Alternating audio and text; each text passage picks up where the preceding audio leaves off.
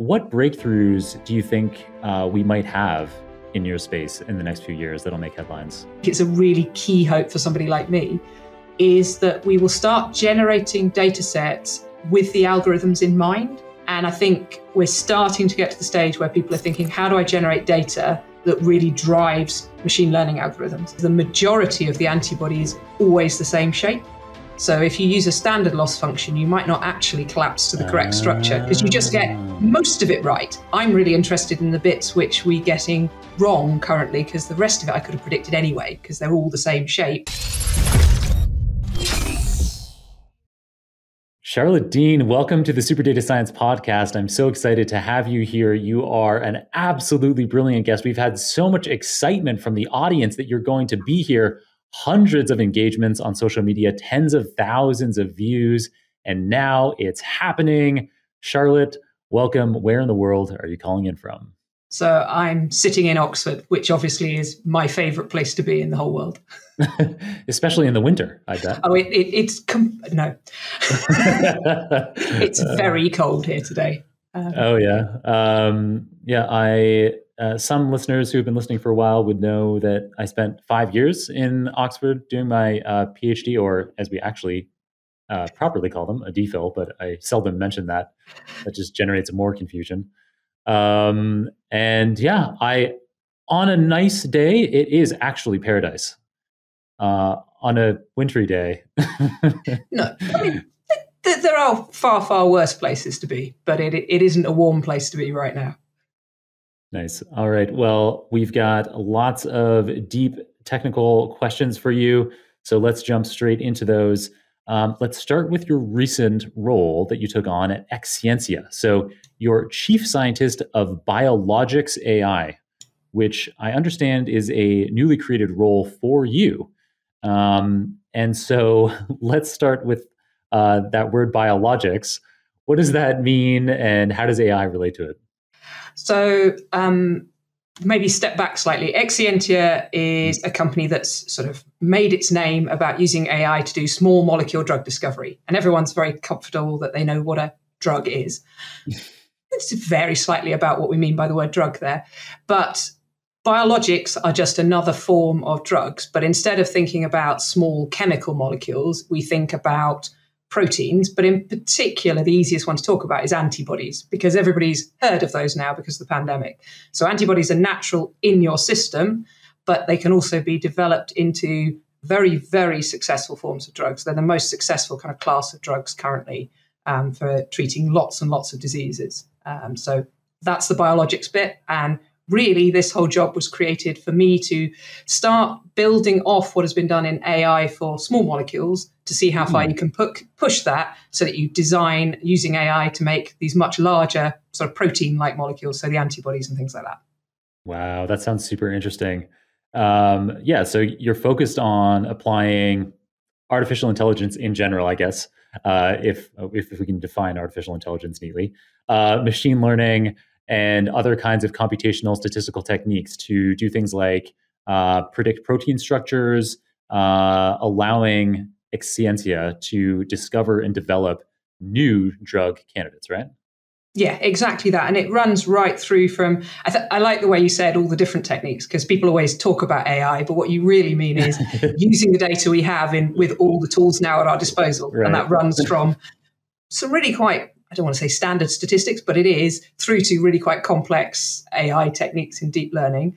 And the idea is to take that as far through the process as we can. How much can computation speed this up, make it easier, make it less expensive, so that we get better drugs that are more effective to people faster? Yeah. This is something that actually I spent a lot of time thinking about in my PhD. In my Oxford PhD, I had a collaboration at the University of Edinburgh where we were developing machine learning techniques. I should say the Edinburgh people, they were the really smart AI people. And so they were mostly developing the techniques, and then I was applying them to real world data. And so we were trying to identify causal pathways in biological organisms. So genetic data are interesting because we're not aware of a mechanism by which the world around DNA can impact DNA in some systematic way. So that means that we can infer that if there's a correlation between some genetic pattern and some biological pattern, that the biological pattern isn't causing the DNA sequence changes. And so you can use that information to then have to look at multiple correlated biological molecules, and using conditional probabilities say, oh, it seems like biological molecule X is impacting Y as opposed to the other way around because of the way that the genetics impacts it. So I don't know, I have this this is stretching back 10 years ago. So if you quiz me on anything, I'll probably do terribly. But that kind of area, this idea of using biological information to try to find drug candidates, is something that I guess 10 years ago I was thinking about a fair bit. So do you have any interesting case studies? I mean, obviously you can't go into proprietary things that you're doing at Exscientia, but yeah. Yeah, so I should say, obviously I have two jobs still. So yes. I'm CSO at Exscientia, but I'm also a professor in the Department of Statistics at Oxford. Yep. And so I can talk some about our work there, but they're obviously related. So the easiest recent example to talk about is when you mentioned that concept of protein structure prediction. Everybody has heard of AlphaFold. It made quite a lot of noise about being able to predict protein structures. Mm-hmm. We've done a lot of work on, if you want to predict the structures of antibodies, you might want a model which is, instead of being general for all proteins, you make the model specialist for antibodies. Mm. And the reasons you want to do that, I mean, there's sort of the obvious reason. Of course, if you can specialize a model, you might be able to make it more accurate. But it's also about the types of data you have available to you. So you can change the way we structure the model. Some of the things that become important in this are things like we don't use some of the functions that are used in AlphaFold, so we can go much faster. So it's much, much more rapid. But the sort of interesting internal machine learning parts of this are thinking about how you use the loss function, because the majority of the antibody is always the same shape. So if you use a standard loss function, you might not actually collapse to the correct structure because you just get most of it right. And that's fine if you're AlphaFold, because you're mostly getting most proteins right. Whereas I'm really interested in the bits which we're getting wrong currently, because the rest of it I could have predicted anyway, because they're all the same shape. And the bit which is different is where the binding happens. So you want to refocus the way you use these types of functions to do that kind of thing. So it's that kind of work. So this is a paper we've put out recently, if people look at it, called Immune Builder, but it's using those kinds of ideas about how you take the data in, how you use your loss functions, and it's actually changes the kinds of results you can get, or how you focus your kind of computational work. So do you kind of start from scratch if you know some of the structure? Does that mean that you can kind of have, this is I'm probably mixing terminologies here, but in Bayesian statistics, we have priors. And so do you kind of have that kind of prior information that you can provide to the model? So this is actually interesting. And when we built our first versions of this, we built something which is called AbLooper. And effectively, we did provide it with, here is the right answer for the majority of the structure. And I just want you to predict what are called these complementary determining regions, this difficult bit to predict. And that is really fast, actually. That's the fastest kind of prediction software we've written. We then went on to test, well, what if we let the model predict the whole thing? Because it will find it easy to predict the main part, and we play with these ideas about loss functions. And that's where we moved on to Immune Builder. And I still don't completely understand why. We have some theories of why, but the second version is more accurate. Right. Even though we're asking it, in inverted commas, a harder question. Right. Now, it might be because it has better control of the overall function, because it's not set up like a prior here. You actually just literally provide it with the information of what this piece is, and that has to fit onto that. And that's possibly why this happens. Right. But it turns out, even though it's sort of an easy question to answer and it slows us down in terms of making predictions, you make a bit better predictions if you do the whole thing as one concerted prediction inside these types of methods. Nice. So then is there an easy way to explain without having to have a whiteboard or other kinds of visuals for our audio-only listeners? Is there a way to kind of intuitively explain how we can set up a loss function to handle this situation that you're describing, where we know some of the structure and we want to give clues to that part? So it's almost like not giving clues to that part. It is changing the weighting of the loss function. So in some sense, you know you're going to get that bit right. So if you imagine, this is explaining it very poorly, I'm afraid, but if you imagine that if you had a loss function that said, how good is my overall structure, then it kind of drops straight down very quickly because the overall structure is really good. Yeah. And then most of the changes it makes as it's trying to learn don't affect improving the CDRs. So the loss function doesn't move. So the bet that was predicted badly doesn't improve as much as you want it to. Whereas if you reweight the loss function, so the set of atoms that you know you're going to get right, you actually don't give it much reward for doing so. Because even if you did barely train for that, it sounds awful, it will get them right anyway. Right. So it's basically balancing out the parts. Another part of the loss function we found, which was good to be able to do, was this idea of actually you could make the loss function less strict. And there are various reasons behind this compared to the way AlphaFold was trained. Some of it is because however strict you make the loss function in terms of trying to make the ideal structure, you never actually make something that's physically completely accurate. So you always have to do a bit of physics on the end. You do a sort of bit of minimization to make all the bonds and angles. So you can waste, it sounds weird, waste less time trying to make it get really great bonds and angles because you know you're going to run this kind of minimization on the end. So you have a loss function that's sort of slightly different there as well. Very interesting. Are you unit testing your machine learning models? You certainly should be. If you're not, you should check out Colina. Colina is an ML testing platform for your computer vision models. It's the only tool that allows you to run unit and regression tests at the subclass level on your model after every single model update, allowing you to understand the failure modes of your model much faster. And that's not all. Colina also automates and standardizes your model's testing workflows, saving over 40% of your team's valuable time. Head over to Colina's website now to learn more. It's www.colina.io. That's KOLENA.io. And so this is going to show how little I know about antibiotics. So are antibiotics formed by a single strand of amino acids, or are there several that have to fold together? Okay, so you want to say antibodies when you ask that question. Yes, that's right. I wrote it down in my notes wrong immediately at the onset of the... I'm trying to make an effort to always be listening, but also jotting things down to have a great summary at the end of the episode. And sometimes I'll do things like that. Yes, the antibodies, please. So actually a true human antibody is like a giant Y shape and is made up of 4 chains. But the only bit we really focus on for all of this is sort of if you imagine the very tip of the Y, and you have 2 chains at that point. So there are 2 chains of amino acids, and we will call them, they're called the VH for variable heavy and VL for variable light. And this makes it sort of adds a level of complication because, of course, one of the most important things to predict is how they orientate with respect to one another, because the binding site is sitting on the very tip of the Y. So it's like the end, it's like sort of the bits of both chains pointing out together make the binding site. So a small change in angle between them will change the binding site a great deal.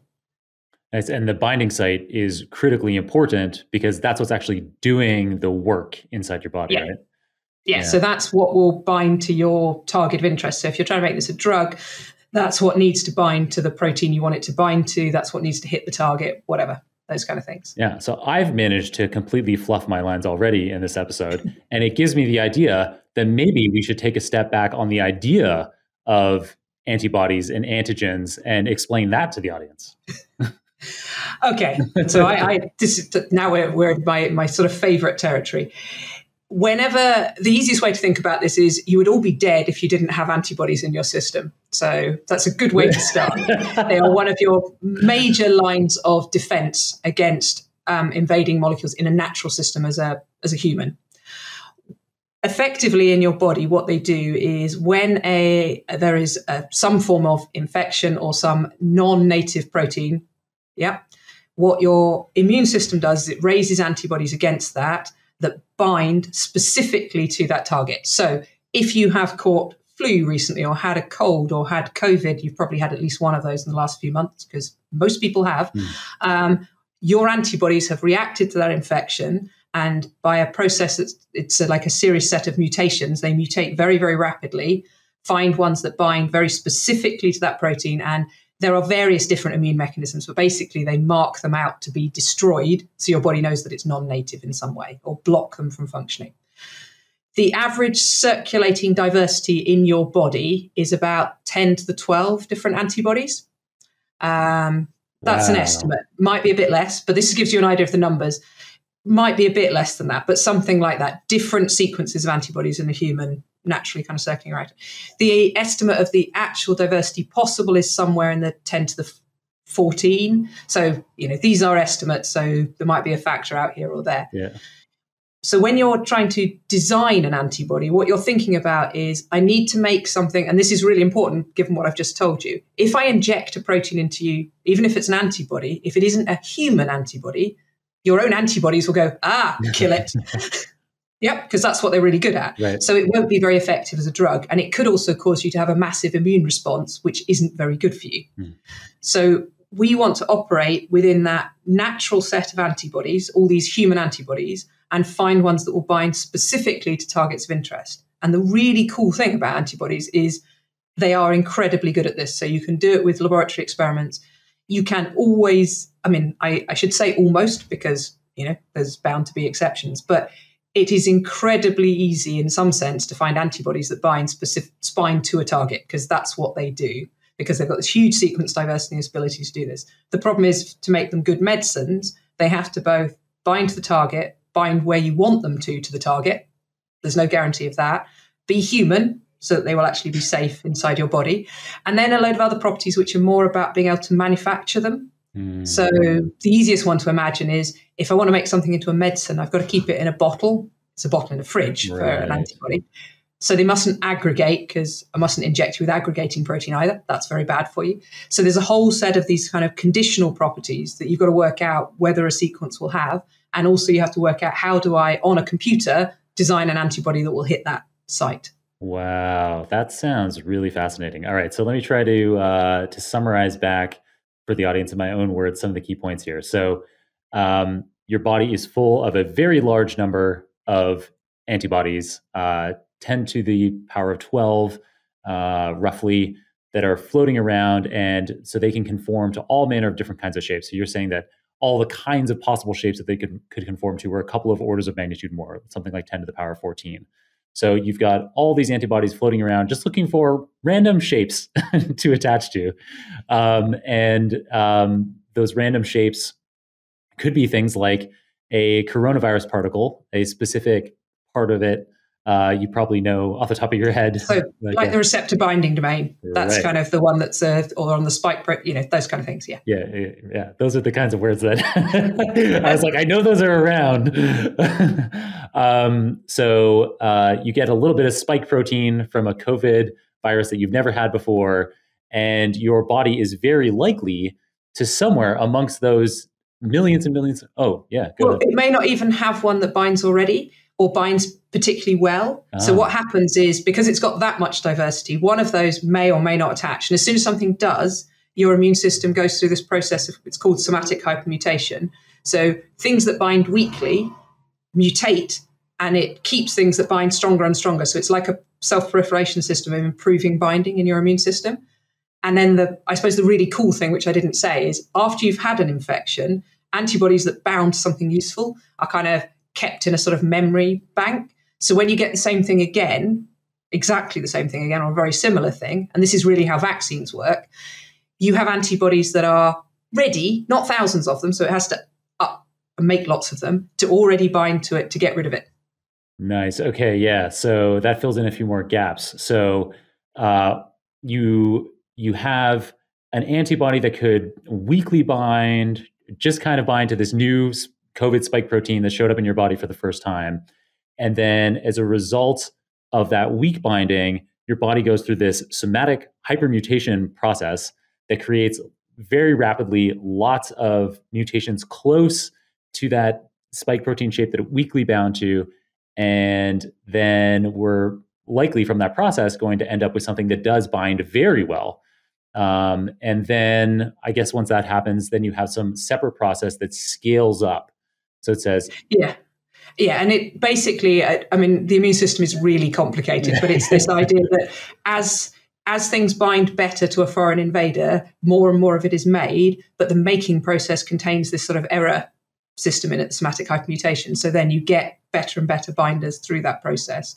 And then what's called in your memory of your B cells, you store the kind of things that you've had previously. So of course it's there when you get a new infection, something that this will bind already really quite well. So the process is much faster. So if you imagine when you get a vaccine, what they're doing is effectively giving you nothing that is dangerous about what's in a disease, but some example proteins from it. They won't really do you any harm, but then it can learn how to bind to those so that when you actually get the real virus, very quickly you respond and can clear out the disease. Nice. And then I guess you're also well prepared for slight variations on that, say, COVID spike protein. So the first time that your body encounters it, it's quite a foreign shape, whether it encounters it for the first time from a vaccine or from getting an infection.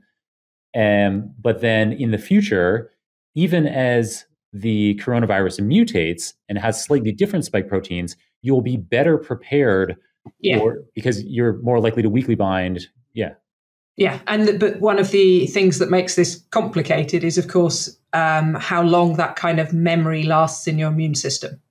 Because that, and once again, I'm not actually an immunologist, but this varies or seems to vary for different diseases in terms of how long it does that. And this is only one part. I mean, there are lots of other parts of your immune system, but the other part that's really important in this is TCRs. But, let's not go there yet. But they operate in a similar way, but they do it for proteins that are inside the cell, and there are other complications. But it's the same kind of thing about recognizing non-self as fast as possible. And then once you have recognized non-self, you can do this.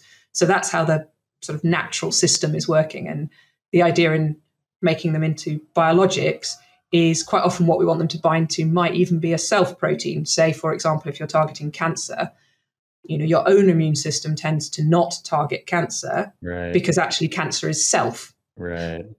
Primarily, or you're self-replicating something too much in your own body, or it's very close to self, or there are reasons why your own immune system is not doing something.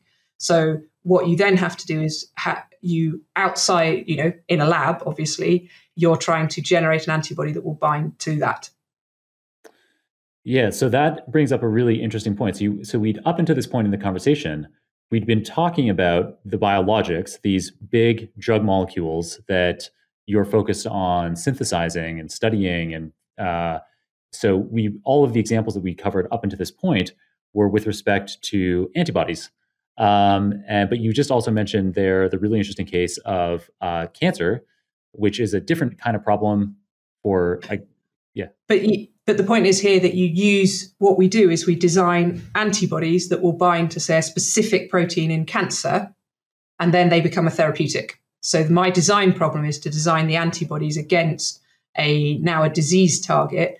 And the reason that we know they're so effective is that our own immune system shows us that antibodies work because that's how they work. And so what we have to do is work out, one, how you replicate that first in a laboratory experiment, which is what most people have done up till now, and what I'm interested in doing, which is how do you replicate that on a computer such that I can design the antibody that will bind to the target that you want it to hit. Gotcha. So these biologics, it's very much state of the art. It's not something that is widely used in humans today. Oh yeah, no, in terms of biologics, I can't remember exactly. I think probably 7 or 8 of the top 20 drugs are biologics. So they're very widely used for lots of different diseases. So there were several antibodies that were anti-COVID antibodies that were used, and many are used for things like cancer treatments and that kind of thing. I think one of the things to think about them in terms of treatments, though, it's kind of the important distinction because people get very excited, is that unlike a small molecule, to deliver this, it's always going to be like an injection or an IV drip because you can't take this as a pill because your stomach would destroy a large molecule of this type. So you're only going to design them for quite serious conditions because, I probably don't want to have to go and have an IV drip every time I have a headache. But I would be quite happy to do that if I was a little more seriously ill. Right. Yeah, so I'm beginning to get the impression that I personally have not been administered any biologics. I'm going to go for a no. They're mostly for quite serious conditions. There's a lot of them targeted at some various cancer types. That's probably the biggest space they've been used in. There's a few now. I mean, there are COVID antibodies that were used particularly for people who were unlikely to raise their own antibodies against COVID. So people who had other conditions to help them there. And there are some for some other diseases as well. Can they be personalized to an individual's cancer? I think the answer to that would be yes, because you're designing for a specific site. So, I think that would be, to be honest, in terms of antibodies themselves, I don't think that's been done. Biologics more generally, which, it sort of opens a massive can of worms if I go too far. But there are things particularly, so I mentioned TCRs earlier. Certainly with those, there is work where people personalize those to be used as particular medicines for an individual. So you take samples from an individual to create a medicine that might help them. Right. That sounds like something that could be super promising in the future. I imagine it's the kind of thing that today is extremely expensive. I think it is both expensive, but also quite slow today. And I guess that's one of the reasons why I'm so interested in the computational methods. If you have to experimentally work out what you're going to do, that takes time. Right. And so, time costs money as well, but that is almost more serious if somebody is seriously ill. Right. Taking 6 months, 9 months, a year to get the right medicine is probably not not optimal. We've got help. It's coming. Yeah. Just sit tight. Best treatment ever is going to be here in a couple of years. Yeah. Just for you. Yeah. And to be honest, I don't know how far those kinds of treatments have got towards actually being, a licensed treatment, but there's definitely work where people are doing that kind of specialized, trying to make them personalized in that way. It's very interesting. So even though these kinds of biologic administrations via IV are relatively rare and only done in serious cases, they are nevertheless, you were mentioning a stat there of something like them being, the half dozen of the 20 most. Yeah, I can't remember the exact numbers, but they are a massive class of. They're not rare. They're not rare at all, no. And some of it is because they can target some of these, I can't think of the polite words for it, but basically diseases that are very serious. Right. So, and another reason for this is also, and this is kind of another reason why I want to do this on a computer, is that they're expensive to make currently. So once you know what small molecule you want to make, it might have been very expensive to do all the research to get to that small molecule. But actually, small molecules are quite cheap to manufacture. It's not like totally zero, but it's not that expensive. Whereas biologics, to actually make them at the end, you have to basically express them in cells. That's how you make them. So you're imagining a massive factory to do this. And so they're considerably more expensive to make. And as I said, this is a biological molecule, so you've got to work out a way of keeping it safely as well. So they're a much more expensive type of medicine. And that means that limits their use. But of course, it can make them very profitable for very important diseases and things that want to do. So it's really important to work out ways of actually making them cheaper to discover in the first place and cheaper to make once you're doing that, so that you can really use them in more places as well. Got it. Want the best possible start in machine learning? Super Data Science's top instructors, Kirill and Hadlin, are back, creating courses, and have released a brand new machine learning course that will give you that perfect start. It's called Machine Learning in Python Level 1. From their experience teaching machine learning for over 6 years and collecting feedback from their 2 million plus students, they know exactly what you need to be quickly on your way toward ML expertise. You will get crystal clear explanations of introductory machine learning theory, backed by practical, hands-on case studies with working code. Enroll today at superdatascience.com/start and get ahead of the game. Again, that's superdatascience.com/start. So if we don't use data and computing to try to find these molecules, how do you do it then? You're just kind of guessing, right? Yeah, you do it. Well, there are sort of two main ways to get these molecules. And The first one, the squeamish should not listen to the next bit, because the most obvious way to do this is to use another animal's immune system. So I've just described how good we are at it. So what's the best way to raise an antibody? Well, one way to do it is, and actually what's done commonly here is there are mice now that exist, but mice would be a good example here, where we've, in inverted commas, humanized their immune system, because obviously I need it to be human, not mouse. But you could just use normal mice, and then you have to work out how to humanize it. And then you inject the animal with very large quantities of whatever it is you want to raise the antibody against. Obviously, that's for step one. And then the way to describe this is then you have to harvest the animal's immune system to see what it's done. Or you have to take lots of extract samples from the animal to see what antibodies it's raised. So what you're doing is using the natural immune system of, say, a mouse to identify antibodies that bind to your target interest. So that's one way. The other way is really the best way to imagine this, and it's kind of the way I want to think about doing it on a computer, but you do it as an experiment. What you have is a massive library of antibodies. Usually we'd say something like a phage display library. And what you've done is artificially made yeast cells, for example, doesn't have to be, that's the easiest way to describe this. And each one expresses loads of one type of antibodies. They've all got different sequences.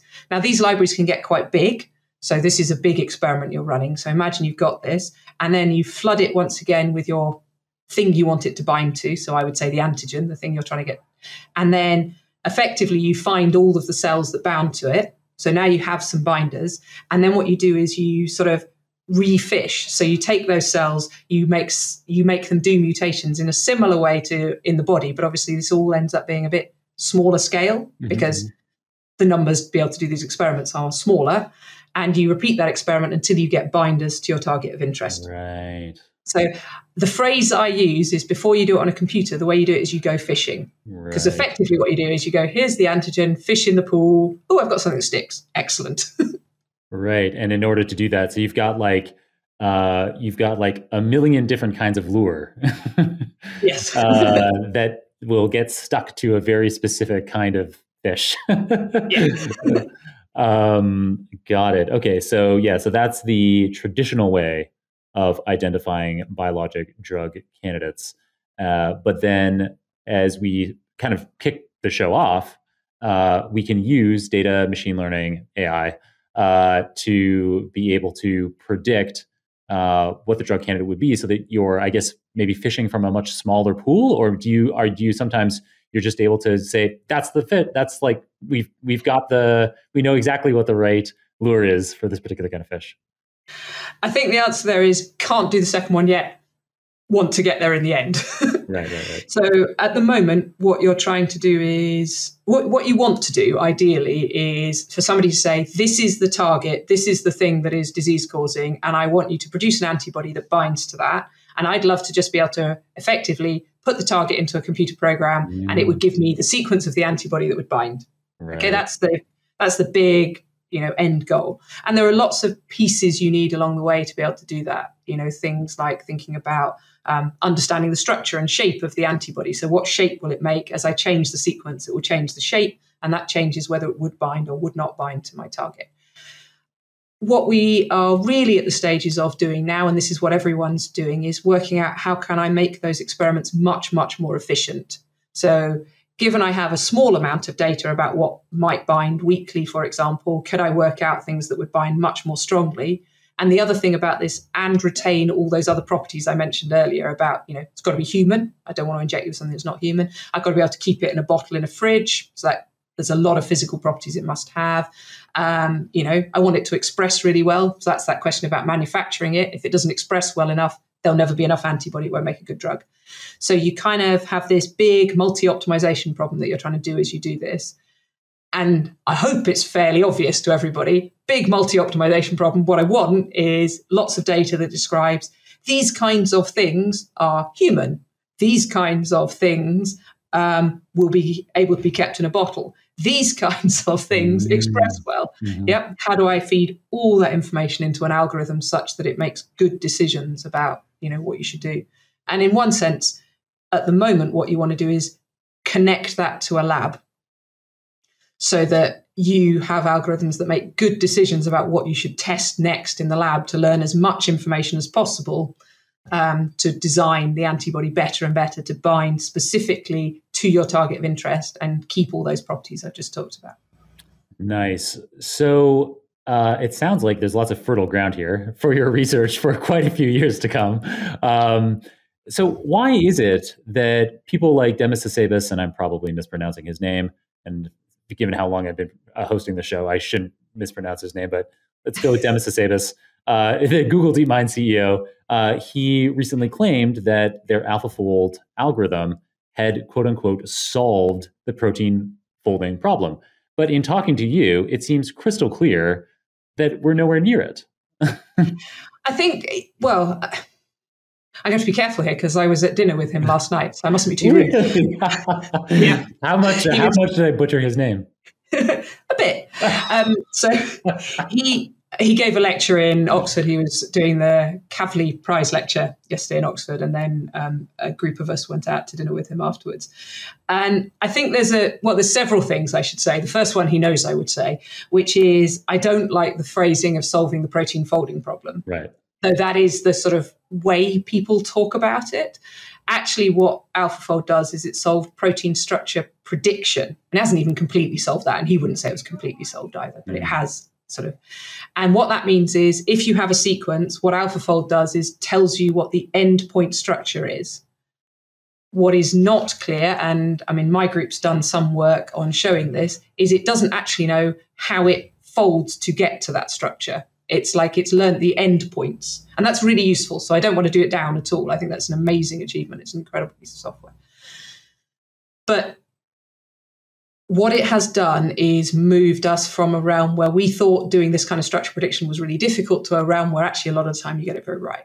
The problem is that, and maybe I should have explained this a bit better when we were talking about the structure prediction at the beginning, antibodies are, in inverted commas, well, no, just sort of slightly different in the whole way that they mutate and change from standard proteins. So the standard proteins in your body, most people are comfortable, they evolve through time. So we have, let's take hemoglobin as a really good example, things making your blood red, carrying the oxygen around your body. We have hemoglobin. Yeah. So does every other mammal. Sperm whales have hemoglobin. Their hemoglobin looks quite different from ours in terms of sequence, but the shape is the same because it's carrying out the same function. So what it's evolving to do is maintain that function. So the sequence will change, but the structure is staying quite stable. And AlphaFold makes use of that when it does its predictions because it takes in as its starting point this sort of what's called a multiple sequence alignment. So if I talk about hemoglobin again, it would take in the hemoglobins from all of the different species. But of course, what it's predicting is the structure of one of those, but the information from all of those is helpful because they're all roughly the same shape. In fact, more than roughly the same shape. They're very much the same shape. Antibodies are not evolving in that way. They're deliberately evolving to change the shapes of the loops on their surface to bind to different things. Right. And so AlphaFold is actually, I should be fair here, AlphaFold multiple is actually really rather good at predicting antibodies, but the sequence alignment probably doesn't help it very much because it's taking in information that is, if you imagine these loops make one change in sequence and it completely changes the shape that you observe there. And that's what they're meant to do. And they're not really evolving. They're undergoing somatic hypermutation driven towards specific targets, which are different for each antibody. But we would align them all together because globally, most of the sequence is very similar. It's just these loops that are really making big changes. Right. And so one of the reasons in our structure prediction program, we don't use a sequence alignment. Now, one, that allows us to go much faster, but two, because the antibodies don't evolve in the same way as, a standard protein, it's probably non-informative, at least to a much greater degree, to use that. So it's this, I think, that's the first stage. The second stage, and this is something that, he was talking about yesterday, is, of course, we're kind of at the stage where we've solved maybe this is the individual units. So if you think, well, the antibody's already got two chains, but we haven't really solved the problem of this kind of interactions thing, which is the bit I need to solve, which is how does the antibody interact with its target? And that's the next stage on. And I think it's something they're obviously thinking about too, about in the general sense, how do you predict if two proteins will interact with one another? Because that's not it's not always interacting. It can be transient. So it binds and then it comes off again, binds, comes off again. So how do you predict that, and what systems do you need to do that? And there's actually some really exciting research papers coming up about trying to do that kind of prediction at the moment. Yeah, that is exactly what I was going to ask you about next. And so before we get to that kind of 4D prediction problem, to really quickly kind of explain why antibodies are, I'm going to try to paraphrase back to you what you said, and then you can explain to me why I'm wrong. So with things like hemoglobin, across lots of different species, there's this kind of convergent evolution towards a particular. So it's the other way around. It's a divergent evolution. If you imagine there was an ancestral mammal that had hemoglobin, we all have hemoglobin and we're all divergent from there. Got it. But because it's so efficient, it stays mostly the same across all these different ancestors. So I was thinking about it the wrong way. We're like, we've all separately evolved. And there are examples of convergent evolution, but primarily this is a divergent evolution thing. Right. That makes sense, because it would obviously be a lot more rare for that to happen just by chance. But then with antibodies, with the tricky bit, and say the name of the tricky bit again. I say CDRs, it's complementary determining regions. CDRs. Which sort of makes sense because it's what determines their binding, so complementary determining regions. But CDRs is what people call them. And so we can't, so the kind of trick that you were describing of having all this information from lots of different species on how hemoglobin sequences correspond to hemoglobin shapes, that isn't very useful information in the case of antibodies, because these CDRs are deliberately trying to be as diverse as possible. And you were using that kind of 10 to the power of 14 number. There's so many different possible orientations. And so you end up with just lots of sequences where you're like, I don't know, like, how can we predict what shape this would make? Because we haven't seen this before. Yeah, and they don't have that relationship where it's keeping that shape is useful for their function. So if they all bound to the same target, then they would all have the same shape. And in fact, that's a trick that we use when doing prediction. You can have very different sequences. If we know they bind to the same thing, they probably have the same shape, even with antibodies. But generally speaking, antibodies all bind to different things. So they all have a different shape. It's a kind of, it's sort of obvious as you say it out loud, but it changes the way you might write the software and think about how to use the data. Super interesting. All right. So now let's go back to that 4D problem. So I'm so glad that it is something that we have some research on, because it's something to me that was immediately fascinating when I read about the AlphaFold 2 successes earlier and how it had done so well at predicting 3D protein structure. In my mind, then I was like, well, yeah, the next big problem to solve then is going to be computationally much more complex, is going to be this 4D problem of how does this 3D structure change over time as it receives the antigen that it binds to, or as it does, and I guess that's specific to antibodies, but as the protein does work, how does its shape change? So this is one of the interesting things, actually. Antibodies are one where this is not so much of a problem. Well, we don't know that for definite. I should be clear here.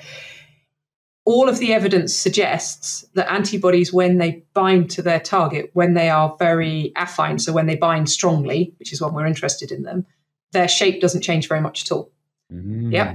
So, and the reason for that is sort of pure physics energetics. So if you have to change a lot on binding, or have to fix your conformation on binding, there is usually an entropy cost for doing that. So if you're rigid and already in the shape you need to do binding, it's easier to have a higher binding energy because you're losing less energy to do the binding as well as that which you gain. Whereas there are examples of other proteins which do change. Now, there are some antibodies that do change on binding, just to be clear, and it's not completely like a jigsaw piece. So some of it is moving, the side chains will move, there will be changes in conformation. But interestingly for antibodies, that actual change in shape is for things that are strong binders. It is thought, because we don't have complete evidence, that it's not so much of a problem. Nice. Okay, I got it. Um, well, it's still it's still interesting to me that that this will be as you said, people at DeepMind, and I'm sure in other groups, are thinking about this 4D problem and how we can be adapting algorithms to be able to handle these shape changes. I guess we keep being surprised by how quickly problems get solved. But maybe that's one that'll take a few years. I think, I mean, it's been amazing over the last few years how quickly all these types of problems have been solved. And I think one of the interesting things here in terms of a lot of this is thinking about, what problems we could still solve where we actually do have, if you like, the data that would allow us to solve it, as well as, it's a well-formulated problem. And it's the way to think about it is where DeepMind showed their first success was on games. And the reason they picked games, and they're very open about this, is because games are a multi-optimization problem. That's what machine learning is really good at, with well-defined rules. Machine learning likes those. And with a way of being able to generate or have lots of data that describes the entire space you're going to work in. And so it's interesting to think, particularly in terms of, drug discovery, biologics, but also in all sorts of other areas, what problems fulfill those requirements, because many that we would like to do don't. And so then it becomes either we need very new techniques to solve them, or we need to think, how do we define the rules such it would be helpful? That's usually the biggest problem, the rules of the game. Or the data is the other really huge problem that people miss out very frequently here. Actually, the volume of data required, and it's not just lots of data, it's data spread well across the space you want to search. If you only have data in a tiny area of the space, none of this will work. It doesn't. It's very difficult for it to learn the rules over here, miles away, if I've only got data just in a little circle around a tiny point over here. Yeah, I see what you're saying. And then we obviously need really good training data for any of these models to be possible, and to have really well-defined data to work with on these 4D problems would be very hard to come by and extremely expensive to create. Yeah, and I think people will think about other ways to think about that. So you might use lots of simulated data from using physics simulations, for example, or other ways to attack this. So it's like you've got to think about what machine learning is good at, if that's if that's kind of your preferred hammer, and then work out, can you set the problem up such that a hammer will work, or are you just, no, don't use a hammer right now, think of something else. And there's probably some way that I'm thinking about this incorrectly, but I imagine in a situation like that where you're trying to do physics simulations of 4D structure, of course, if you could do those physics simulations perfectly, you'd have already solved the problem. So that is almost exactly it. That is actually a phrase I use quite a lot when people go, well, it's all right, we'll run the simulations and then we'll train the machine learning model to do them. And I'm like, well, if the simulations worked, I wouldn't. I mean, you still might train the machine learning model because it might be a lot faster. So you can make an argument that that's a good thing to do because it's much quicker. But if you know that the simulation is incorrect, you have to decide, is it worth training something that gets to me the wrong answer much faster? Right. Or is it correct enough that I might be able to use it to help me generate the types of data that will make good models for doing this kind of thing? So there are kind of positives I can put on this, but it's a bit more nuanced than just, if you can simulate it, then you could train it and then we'd answer it. As you say, if the simulation's wrong, it's not quite clear what you've trained yourself to do. Right. So this 4D problem, it sounds like a thorny one that we'll be tackling for a while. What breakthroughs do you think we might have in your space in the next few years that'll make headlines? We'll see lots of things, and you're sort of starting to see them in research papers already because the field's moving so fast. I think we will see in the next few years, you will see biologics that are designed on a computer that make it through to clinical trials. I think that's coming. There's already one company that sort of talked about doing that, but they designed only part of their molecule. But they did design some of their molecule and it, going through to clinical trials with it. And I think we will continuously see the rise of the computational technique being the driver of the experiments that are chosen to be done, and then the driver of what happens in the clinical trials. Hopefully that will translate into lots of other good things in terms of drugs becoming easier to make and more available. I think we will start to see, and this is something, maybe this is a hope rather than I know it's going to happen, but I think it's a really key hope for somebody like me, is that we will start generating data sets with the algorithms in mind. So in my space at the moment, the data we have is this historical data that people have collected because they were interested, say, in a specific antibody or a specific target, and they published this. And you collate all that together and try to use that to train algorithms. But if I was designing a data set, those are not the experiments I would have carried out. Now, experiments are expensive, and they're hard. But we're moving to a much more roboticized setup of all of these types of things. So I think one of the things that we will see, and it will change the kind of types of algorithms we can even write, is if we collected the right data in the first place. It's a bit like lots of my colleagues in this department, they're statisticians. And one of their biggest complaints is when somebody turns up after they've done all their experiments and say, can you do some stats on this to show that this is significant? And it's like, well, I could have done if you talked to me before you ran the experiment. It's quite hard now to do anything with your data because you set that up kind of as you thought about it, but not something that was computationally or statistically would allow me to make those kind of statements. And I think we're starting to get to the stage where people are thinking, how do I generate data that really drives machine learning algorithms? And that, I hope, what we will see as the big breakthrough is that will be a virtuous cycle, in the sense that once you do that, the algorithms will get noticeably better, then the data collection will get noticeably better, and you will really, you'll see a massive acceleration in what's achieved, I think. Nice. Super cool answer. So we have talked about COVID in this episode, but something that, you and I haven't talked about yet, though listeners might remember from my introduction to the episode, which I record separately from our conversation, Charlotte. Some of our listeners might recall that you were recognized with a Queen's Honor when you were appointed Member of the Order of the British Empire, so an MBE, which is a tremendous honor in the UK, and you were awarded that for your key role in leading UK's response to COVID-19. So how did everything that we've talked about so far today, how does all of the science that we've talked about today, all the machine learning that we talked about today, relate to the way that you were able to respond to the COVID pandemic and make an impact in the real world?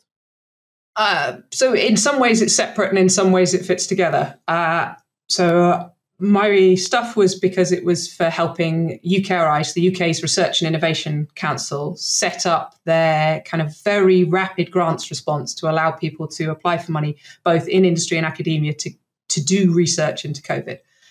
I happened at the time when COVID hit, in inverted commas, I was working for part of UKRI. I was deputy executive chair of what's called the Engineering and Physical Sciences Research Council. And I was asked to, if you like, lead this sort of stream of work to be able to get these grants going, which is very rapid grants to people to be able to fund COVID research. And I think some of the reason I was asked to do that was because there are a very, very small number of, if you like, academics or people with academic background inside UKRI, and they span the whole discipline. So some of them are, historians, some of them are social scientists, those kind of backgrounds as well. Right. It's a very small number of these people, and I'm one of them. And I was one of the few people who worked in a field which was quite close to the area, in the sense that this is a virus. I knew a little bit about antibodies, a little bit about drugs, a little bit about, actually, I suspect if we'd had a true kind of, I don't know, probably more useful if it had been an epidemiologist in some way sitting there. But really, in a way, a lot of my science wasn't the most helpful thing there. It was everything else. And it was this kind of, my job there was to have a broad enough understanding of science to try and get the right people together to work on these problems, to try and make sure that we were quickly funding lots of research projects on relatively short timescales and persuading my colleagues they have to make their results available immediately. This isn't about publishing a paper. You can do that. This is about telling us what you know now, even if you're not sure. First time in my life, the sentence, "No, people will die if you don't do this," actually meant something. Right. And so this was more about that kind of organizing, coordinating, persuading the world to behave. And by this, I mean the scientific world to behave in a different way in terms of responding to what was needed in terms of research for that. So really, it was that part of my life, and it was a very different experience, I have to say. Not something I ever thought I'd end up doing. Right. Yeah. A lot of us didn't see the pandemic coming. But yeah, amazing that you were in the right place at the right time and able to play that key role in UK research and innovation. Were you able to at least, I don't know, was there some kind of data or data analytics element to the UKRI response? It was, I mean, I would say it was almost all of everything that I heard about was about data analytics. Okay. It was a huge part of what was going on. Yeah. If you think about obvious things, I'll use one story as an example, and it's almost a silly story, but it's a really good way of describing this kind of thing. One of the projects that we funded very early on as UKRI was a project where you could test wastewater to see what viruses were in it. Now, that's a known thing. Yeah. So, but could we test it and find out how much COVID was in an area? As opposed to having to get loads and loads of people to do COVID tests, persuading people to do testing, and some areas don't want to, some people were more adverse to testing than others. So, of course, if you just look at numbers of people who have COVID based on COVID tests, it's not actually a very good representation of what's happening across the population. Right. Because some people over-tested, some people never tested, and it was easier for some people to get tests than others, all the obvious things. And so that data, there was a lot of work to try and make that clean and how you deal with it. Whereas here, what you got was data from the sewage plants. I love this kind of, the whole concept is just, it has this element of humor to it. So I really like the whole grant in this sense. And it turned out to be really accurate, because what you would see, and actually sewage plants are relatively local things. So you knew if there was a major COVID outbreak happening in a part of the country, sometimes ahead of any other data. But also this data was very unbiased compared to a lot of other data, because it didn't depend on lots of the factors from others. So we could use that data and overlay it with data, say, for example, from COVID testing or from, other incidence rates that we might have, or from hospitalization data. But most importantly, it could do things like warn you, because it would tell you there's a large amount of virus. And I'm sure most people are aware there was quite a long time between people catching virus and people actually being seriously sick. And so you could start to prep the hospitals in an area saying the numbers are clearly high in your area, even if you can't see it right now. Right. Sewage plant says yes. Yeah. And that's a really kind of, sort of, I think, a really good real world example of where thinking about where your data comes from, thinking about your data sources, thinking about how you get unbiased data. And then, of course, you could do every kind of other test to lay over it. But it also helped us to, how do you normalize the testing rates that are going on and work out how much COVID is actually happening in different places. So I didn't do any of the calculations for this, but I was helping to make sure that these projects all talk to one another so that you actually had those kind of numbers available for people to make decisions and think about the best ways to use that data. Right. It's super fascinating. And what's the British TV show that you just made reference to by saying, so there's that computer says no, skip. That's you understood.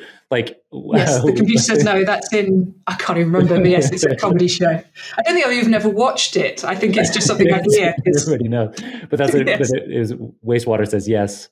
And there's an interesting, to me, this whole area of using wastewater to investigate what's going on with COVID. That's kind of being done regularly with lots of different kinds of diseases and just kind of community health issues in general, right? Yeah, I have to say, before I was involved in this, I had no idea that wastewater was used in this way. And then when this project was suggested, and colleagues who worked in what's called NERC, so that's the sort of environment funding part of UKRI, were like, this is a really good idea. And, we're talking it through. And they talked about other things that have been measured within wastewater. And it's good because it's no kind of personal information attached to this. Right, exactly. It's a kind of, I don't know, it feels like a really good way of doing a lot of these things, because you can see something that is helpful for the health service to know about and for people, to be able to look after people well. Mm-hmm. But you're not invading anyone's privacy because, well, literally it's the sewage from everybody in the area. Exactly.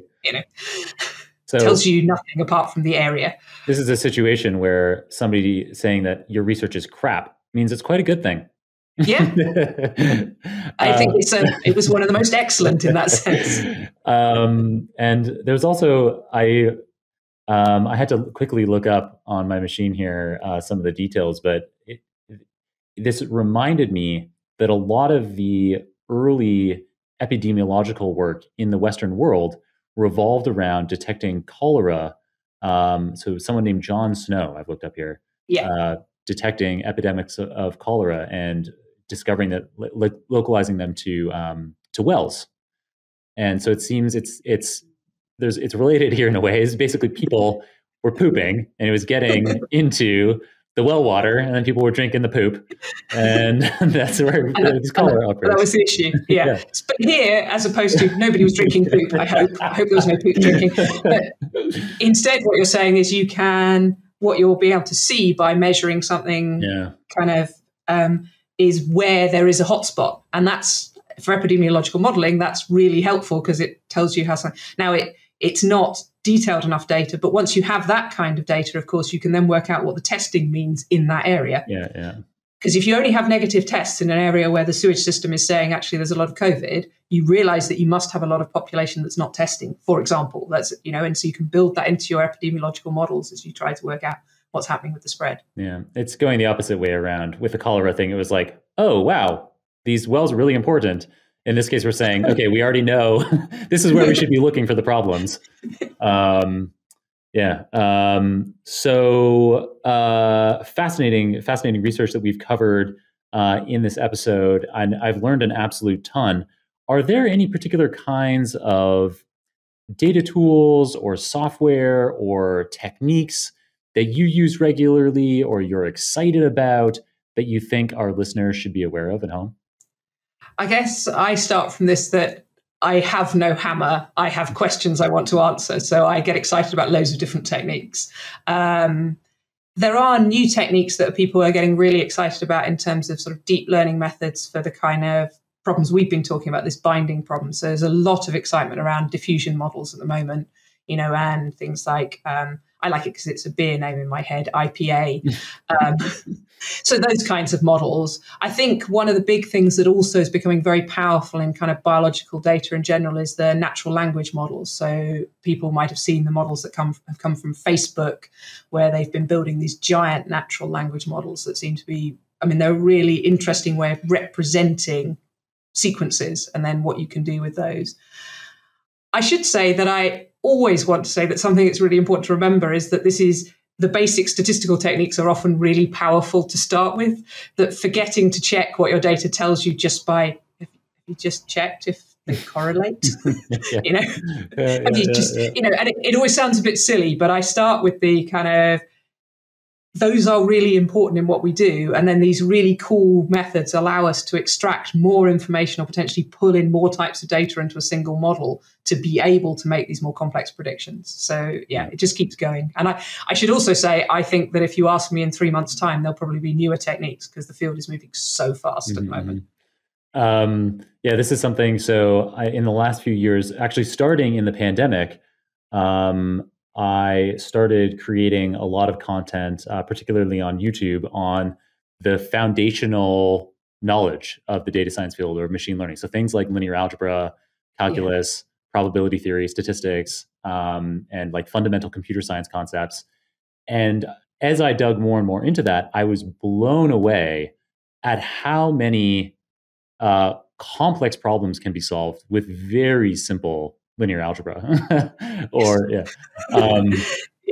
Another thing that we found recently is a lot of machine learning papers don't bother to work out what a kind of boring baseline would be. Right. So if I used a really standard technique, how well would I do at the problem as I have set it up here? Because we have discovered quite often that for many of these methods, the boring baseline is almost as good as the machine learning fancy thing. Right. And if that's the case, don't do the fancy thing. Right. Because you've got a lot more parameters. So I feel really strongly that it's important to understand all that underpinning stuff so that you can actually make good choices. Because there's real power in these really complex algorithms, but we should know when it has real power and when it's effectively just a very fancy toy. For sure. So I'm sure there are a lot of listeners out there who are excited about the kinds of problems that you're tackling, what kind of background would they need to have to be either working with you at Oxford University or at Exscientia? I guess the background is very variable. It's sort of easier to talk about my research group, but it varies from people who study, things like biochemistry and chemistry, study computer science, mathematics, engineering, statistics, physics, all across the board. And that's partly because I work at the interface of all these areas. Right.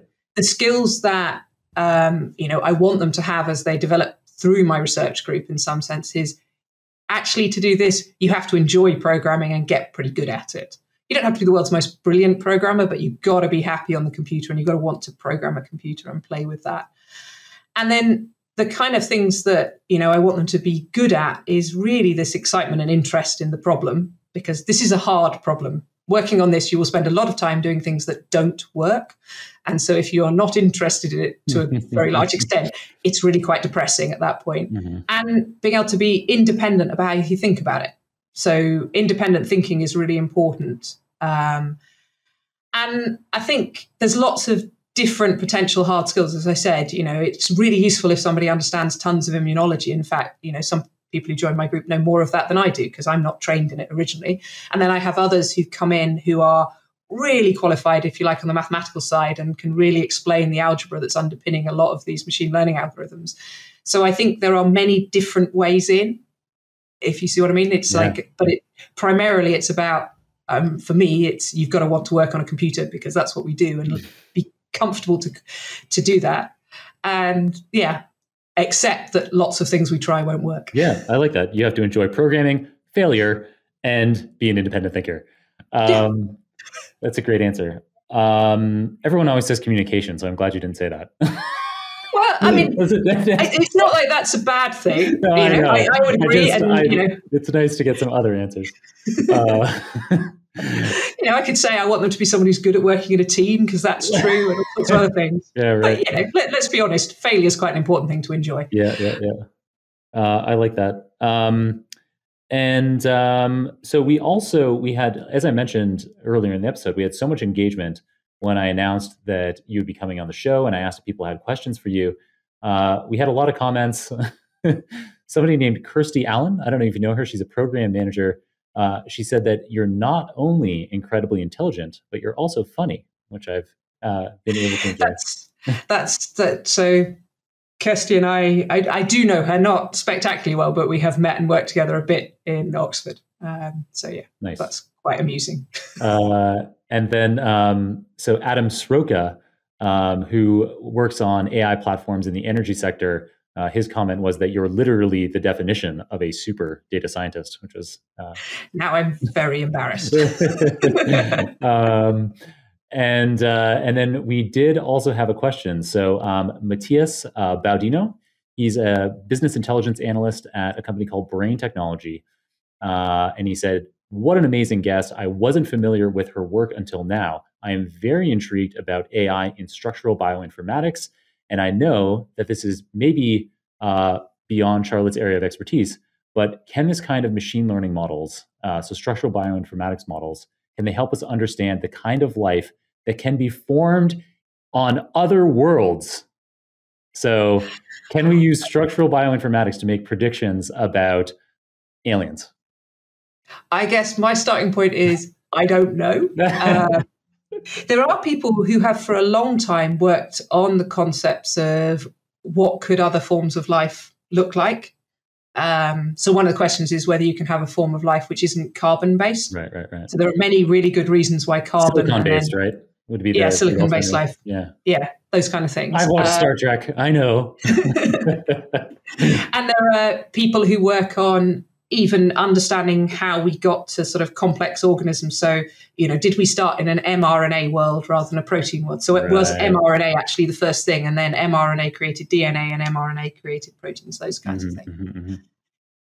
I would sort of guess, and this really is a guess because we're quite a long way from what I know about, but if we understood much better how our proteins worked, how they bound to one another, basically how we ourselves work in terms of human life forms and sort of natural life on Earth, I would suspect that would massively help you to understand what would be a potential forms that an alien life form could take, because it would be a much better understanding of the space that, if you like, human life sits within. But really a long way away from anything I really know about, so I probably shouldn't have made any comment at all. Nice. Well, let's jump back to something that you know quite a bit about, which is cycling. I'm not kidding. So for many years, your team at Oxford, your research lab, has been organizing a cycling tour that you call Le Tour de Farce. Yeah. So you enjoy cycling a lot, and it seems like your researchers do too. How did this come about? And do these kinds of social activities help with scientific discoveries? So the answer to the second one is definitely yes. Because, going back to the I didn't say communication, but being relaxed with the people you work with, able to talk to them about it, being unafraid of making mistakes in front of them, and being able to discuss with them in a broad scientific sense is always going to improve your output in that sense. It's really good to be able to talk to people in that way. The Tour de Farce, so a long time ago, my group have always known that I like cycling. If you're watching this on video, you will see that my Brompton is behind me, folded on the floor there. That is one of my 6 bikes, just to be clear. I really like cycling, and my research group knows this.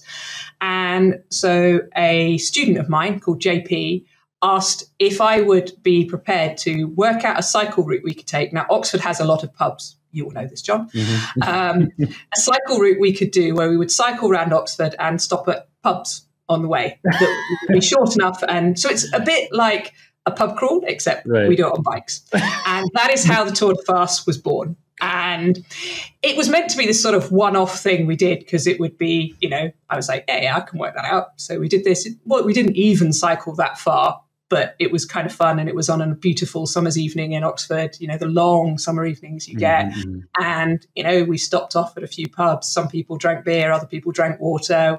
It was quite a normal evening, had a really good time.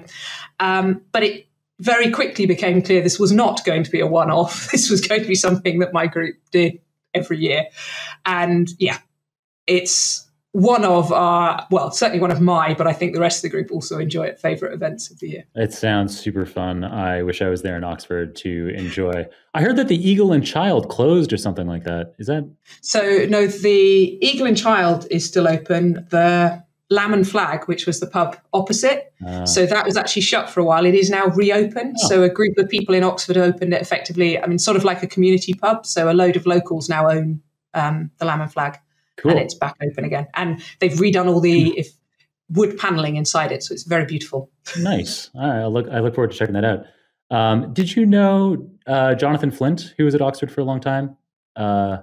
I don't think I did. No. Well, then the rest of the story isn't going to be very interesting. So we'll just skip that one. He was my doctoral supervisor, and he is in episode number 547 of this podcast. But I had a story about him cycling in Oxford, and it ending really poorly. But we're running out of time, and so I'll just skip to asking you instead if you have a book recommendation for us. So my book recommendation is a book that actually I sort of picked up by accident in a bookshop because it had a title I liked. It's a fiction book. It was called Lessons in Chemistry. And I don't know if you've heard of it. But the book is set, I can't remember exactly when, probably sort of 1950s, 1960s, that kind of time. And the concept of the book is that the central character is a lady who wishes basically to be allowed to do research. But given the timing, you can kind of guess that there are many problems with this occurring. She is working in a research lab when you first meet her. And the book is very funny. This is something I should say. But the amazing thing about it is I suspect that male or female, if your listeners are people like me who really like science and, kind of thinking about things in the scientific way, they will really like the central character in this book. She's basically, if you are at all of a scientific bent, you are rooting for her from the beginning to the end of the book. Partly because, I sort of don't want to spoil it, but in one sense, she sees the world in a very particular way, which means that she's not seeing what's happening in front of her, you know what's happening, but you also feel like that's kind of the way that most scientists also see the world. So I felt like, yeah, I know what and the book is amazing. That's the best way to describe it. And there have been other people. I mean, I discovered after I had picked it up and read it that it was quite well known and lots of people had read it and seen it before. Nice. Well, it is the first that I've heard of it. And I think it's the first time it's been mentioned on the show. So that's a really cool recommendation. Sounds like a lot of fun. Charlotte, this has been an amazing episode, and it's mind-blowing. We've gotten right to the very end now, and we haven't had a single retake, which is pretty rare. This has just been one continuous flow of wonderfully interesting conversation, at least for me. And so I'm sure there are lots of listeners out there who would like to be able to follow your work after the program. Are there social media channels that they should follow you on, or how can they keep up to the latest on your work? The easiest way to follow me in an academic sense, which is probably the best way to see what I'm up to, is I'm not really on Twitter myself, but my research group is. My research group is called OPIG, Oxford Protein Informatics Group. But our Twitter handle, because obviously the group is OPIG, so they are the OPiglets. So our Twitter, if you can find the OPiglets on Twitter, that is us. And the other place to see stuff I'm doing, if you want, is on LinkedIn, because that's where I put some of the stuff. But mostly follow the OPiglets. Nice. And they'll tell you what I'm up to. We'll be sure to include the OPiglets in the show notes. Thank you so much, Charlotte, again, for taking the time. It's been such a great episode. And yeah, maybe in a couple of years, we can check in with you again and see how things are coming along. I'm sure you'll have plenty more to fill us in on that. Thank you. It's been great to speak.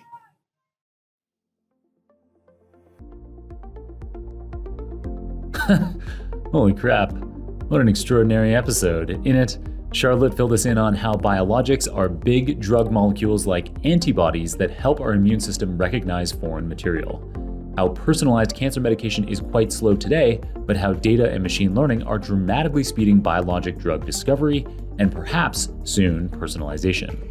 How AlphaFold 2 predicts protein shape well in general, but antibodies have especially tricky complementarity determining regions that aren't yet automatically solved across the board by any computational approach. She also talked about how data analytics was central to the scientific response to the COVID pandemic, such as epidemiological studies of wastewater, and how undervalued simple old correlation is as a data science technique. As always, you can get all the show notes, including the transcript for this episode, the video recording, any materials mentioned on the show, the URLs for Professor Deane's social media profiles, as well as my own social media profiles at superdatascience.com/643. That's superdatascience.com/643. If you too would like to ask questions of future guests of the show, like several audience members did during today's episode, then consider following me on LinkedIn or Twitter, as that's where I post who upcoming guests are and ask you to provide your inquiries for them. Another way we can interact is, coming up on March 1st, I'll be hosting a virtual conference on natural language processing with large language models like BERT and the GPT series architectures. It'll be interactive, practical, and it'll feature some of the most influential scientists and instructors in the large natural language model space as speakers. It'll be live in the O'Reilly platform, which many employers and universities provide free access to. Otherwise, you can grab a free trial. Hopefully, catch you then. All right, thanks to my colleagues at Nebula for supporting me while I create content like this Super Data Science episode for you. And thanks, of course, to Ivana, Mario, Natalie, Serge, Sylvia, Zara, and Kirill on the Super Data Science team for producing another epic episode for us today. For enabling that super team to create this free podcast for you, we are deeply grateful to our sponsors, whom I've hand-selected as partners because I expect their products to be genuinely of interest to you. Please consider supporting this free show by checking out our sponsors' links, which you can find in the show notes. And if you yourself are interested in sponsoring an episode, you can get the details on how by making your way to johnkrohn.com/podcast. Last but not least, thanks to you for listening all the way to the end of the show. Until next time, my friend, keep on rocking it out there, and I'm looking forward to enjoying another round of the Super Data Science podcast with you very soon.